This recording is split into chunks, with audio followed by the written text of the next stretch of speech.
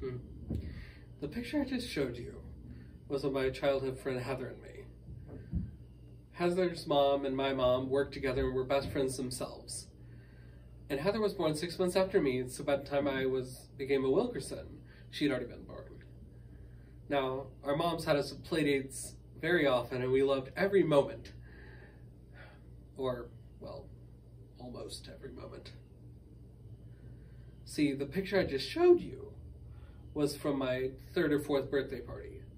I had received the toy car as a gift, and Heather and I apparently had a knockdown, drag-out fight over who would get to play with it first.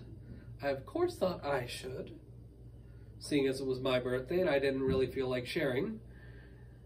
I suppose you could say Heather disagreed.